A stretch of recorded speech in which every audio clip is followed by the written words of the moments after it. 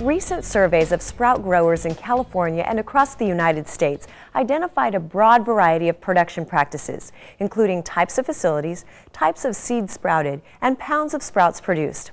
For example, the surveys reported sprouts being produced in buildings, sheds, greenhouses, modified buses, agricultural fields, or a combination of these. Firms were producing about 50 different kinds of sprouts. The most frequently observed products were mung bean, alfalfa, clover, and radish sprouts. Most firms were relatively small operations, producing less than 15,000 pounds of sprouts per week. These surveys also identified one or more problems with sanitation and hygiene in at least half of the sprout production facilities visited. Although seed appears to be the primary source of contamination in sprout-associated foodborne illness outbreaks, poor sanitation and inadequate hygiene at the sprout facility will increase the likelihood of sprout-associated foodborne illness. This module will present an overview of one way to produce sprouts the right way. The sprouting facility should be clean, well-maintained, and enclosed.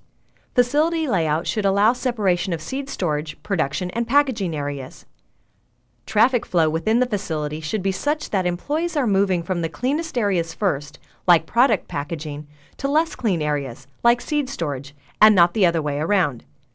Additional information on requirements and recommendations for facility construction is provided in Module 2 and in the GMP materials accompanying this video. Plant cleaning and sanitation are covered in Module 3E. Appropriate personnel practices are discussed in Module 4. Each of these factors should be firmly in place before production begins. Signs should be clearly posted at the entrance of the facility and at relevant locations throughout the facility to ensure visitors and employees are aware and reminded of company policy about hygiene and sanitation. Sprout production consists broadly of the steps shown here. Some firms may add to or omit some of these practices depending on a number of factors, including the type of seed being sprouted and the size and resources of the firm. Seed is usually received by the firm in bags or sacks. 50-pound cloth bags are most common. Seed suppliers should visually inspect all bags and pallets upon delivery for evidence of contamination, including insects, water stains, and presence of rodent or bird droppings. Bags of seed that have been contaminated with rodent urine will glow when viewed using a black light. Seed sacks and seed that show signs of contamination or excess filth should be rejected. As mentioned in the preceding module, producing a safer product starts with using good, quality, clean, intact seed. Sprouters should purchase seed only from reputable suppliers. They should have good communication with their suppliers and should know as much as possible about where and how their seed was produced. Seed bags usually bear a tag listing the following information: supplier name, supplier address, lot number, seed type name, and country of origin. Sprouters should retain these to facilitate traceback in the event of a problem. If microbial testing of seed is done, either by the supplier or the sprouter, results should be reviewed. The seed storage room should be clean and sanitary and separate from the rest of the facility. It should not be used to store equipment, chemicals, or personal items. Storage area temperature and humidity should be controlled. Seed stores best in a cool, dry environment. A good rule of thumb is a combination of heat and humidity that equals 100. For example, room temperature of 70 degrees and 30% humidity. Seed should be stored off the floor and away from walls to reduce the likelihood of rodent contamination and facilitate inspection for signs of rodent contamination. Open bags should be stored in a receptacle with a tight-fitting lid or otherwise protected from contamination. Seed containers and the surrounding area should be inspected on a regular basis to monitor for pests, and a pest control program should be in place. Seed lots should be kept separate to facilitate traceback, should the need arise. Seed lot number should be noted and recorded for each batch of sprouts produced. Seeds have been identified as the source of contamination in most sprout-associated outbreaks. Therefore, it is important that sprouters apply an approved disinfection treatment to seed immediately before sprouting. Currently, 20,000 parts per million calcium hypochlorite is recommended for treating seed. Seed disinfection will be covered in more detail later, but the basic steps look like this. Employees handling calcium hypochlorite should take appropriate safety precautions, including wearing protective clothing. A fresh 20,000 parts per million calcium hypochlorite solution should be made for each batch of seed. Carefully follow all label instructions when mixing and using calcium hypochlorite solution. Additional references are available in the accompanying handouts. It is important to use the correct amount of solution for a known quantity of seed. Too much seed or too little solution will decrease the effectiveness of the treatment. A mixture of 1 gallon of solution for 5 pounds of seed should be used to ensure adequate antimicrobial activity. Weigh out a known quantity of seed into an appropriate container and pre-wash the seed with potable water to remove any dirt or debris and then drain. Add the 20,000 parts per million calcium hypochlorite solution to the cleaned seed and stir for 15 minutes at room temperature. Pour off the used chlorine solution and dispose of according to state requirements.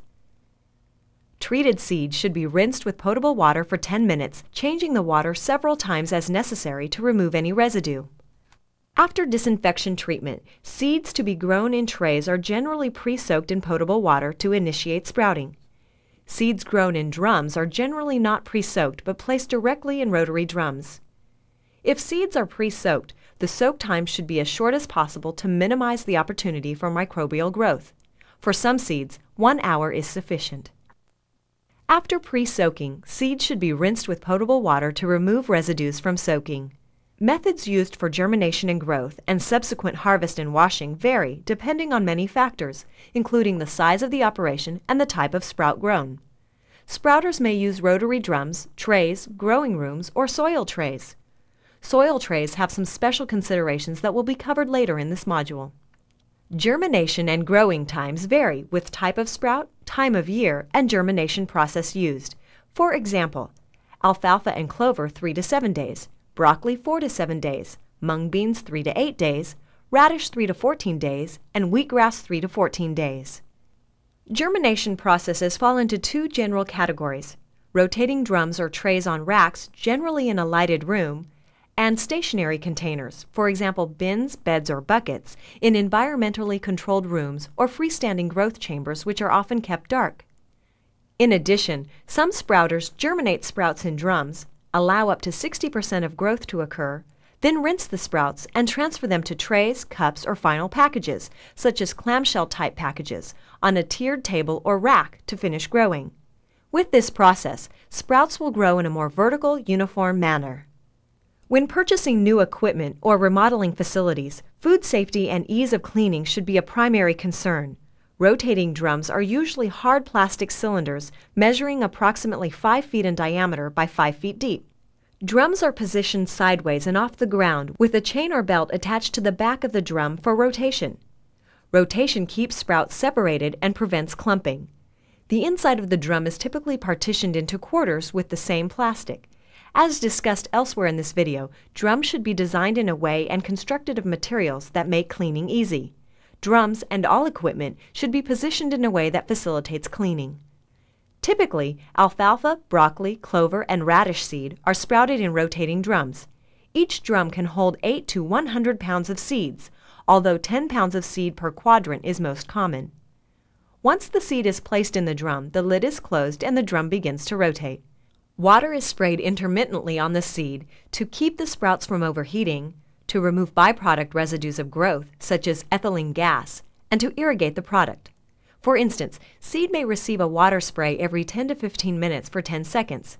Sprouters should use potable water for irrigation. Air may be blown into the drum to keep the product ventilated. Care should be taken to ensure air does not contain contaminants, such as dust and mold, that can contaminate product. Mung beans and soybeans are generally grown in bins or beds in separate rooms. Rooms are kept dark, humid, and with temperatures between 70 to 79 degrees Fahrenheit. An intermittent spray, for example, less than a minute every 4 hours, is applied either manually with a hose or by an automated watering system. Buckets, bins, barrels, or beds should all be raised off the floor to prevent contaminants from splashing onto the product.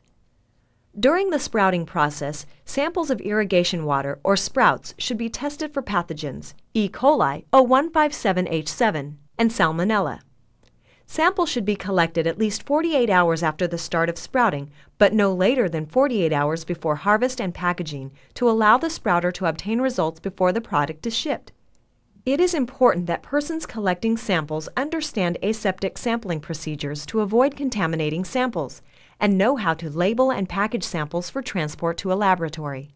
It is strongly recommended that all testing for pathogens be done by an external, qualified, independent laboratory. Additional details on sampling and testing procedures are contained later in this video. When sprouts have reached the desired stage of growth, they are removed from growing containers or harvested. Depending on conditions and the rate of growth, sprouters may harvest a little sooner than expected, or they may let the sprouts grow a little longer. This variability should be figured in when planning when to sample for microbial testing. All equipment used to transfer seed to growing containers and to harvest sprouts should be cleaned and sanitized. Equipment and tools should be stored between use in a clean and sanitary condition. Tools should not be placed on the floor or used for other purposes. During harvest and washing, sprouts should be handled with clean and sanitary equipment. After sprouts are removed from the growing container, they are washed with cool water to remove excess hulls. Washing with cool water also helps bring down the temperature of the sprouts. Sprouts may be washed in a bucket of water and sieved through a hand screen, or they may be placed in a bubbling tub of water to loosen and float off hulls. Occasionally, sprouts are washed in recirculating water in a flume system. If water is reused for washing successive batches of sprouts, water treatment systems and monitoring devices should be in place to maintain water quality. After washing, sprouts are usually spin-dried using a centrifuge for 1 minute, or in some instances, a clothes dryer for 2 minutes. Sometimes sprouts are placed in a cold room between harvest and packaging to remove heat generated during the sprouting process. Anytime sprouts are cooled in a cold room, they should be placed in small, shallow containers to allow for rapid cooling and to minimize the potential growth of pathogens. Sprouts in a large container, such as a 20-gallon barrel, may take several days to cool. When cool and dry, fully germinated sprouts are ready for packaging. Some firms grow sprouts in soil. This practice carries some additional considerations. If a sprouter is growing sprouts both in soil and hydroponically, soil-grown sprouts should be grown in a separate room from hydroponic sprouts to avoid cross-contamination. Tools and equipment used for soil-grown sprouts should not be used for hydroponic sprouts. Personnel should change boots and clothing and wash hands after working with soil-grown sprouts and before entering other areas of the facility. Seed used for soil trays is soaked and rinsed as described earlier for hydroponic operations. After rinsing, wet seed is usually held in buckets to allow for initial germination. Again, this should be kept to as short a time as possible to minimize microbial growth. While seed is soaking, plastic trays are filled with soil. Sprouters growing sprouts in soil should choose a growing medium, for example, sterilized potting soil, that does not contribute to food safety concerns. Manure, even composted manure, should not be used. Pre-soaked seeds are spread on top of the soil and leveled out. Growing usually takes place in a greenhouse. Water is sprayed on trays usually 2 times daily by an automated pipe system overhead. Sprouts can take 5 to 10 days for optimal growth in wintertime or 3 to 10 days in summertime. Most soil-grown sprouts are harvested at the facility, washed, packaged, and delivered to the customer. Typically, soil-grown products are brought into a cutting and packaging room in soil trays. Ideally, soil-grown sprouts will be packaged in a separate area that is cleaned and sanitized between use. If the same room is used to package soil-grown sprouts and other sprouts, soil-grown sprouts should be brought in alone, for example, when no other product is being packaged. All surfaces that come in contact with soil or soil trays should be thoroughly cleaned and sanitized before other product enters the area.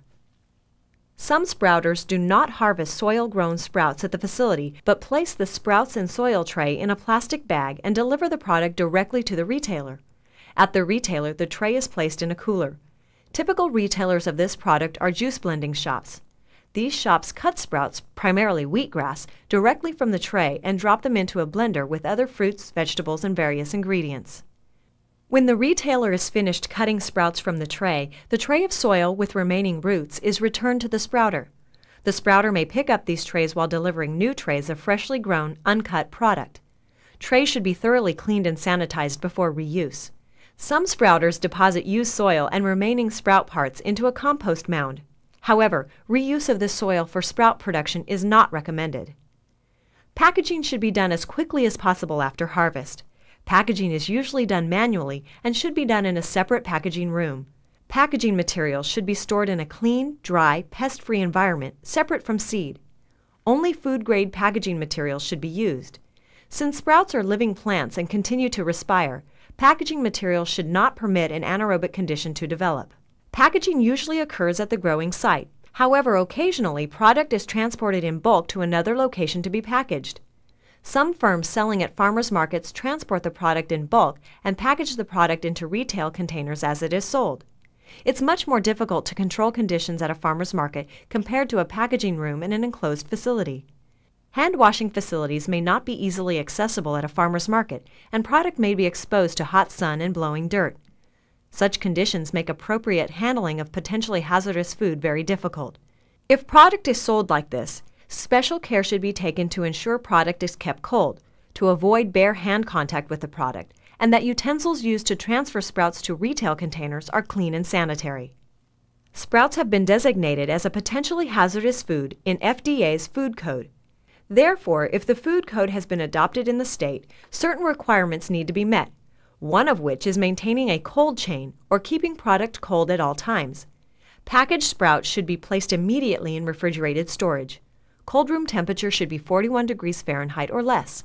Temperature should be monitored and recorded, or a continuous temperature recording device used. Thermometers should be checked regularly to ensure they're working and that they are accurate.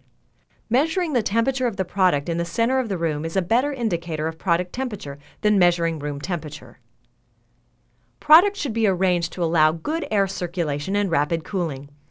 Because sprouts are still respiring, they can generate heat, even in a cold room.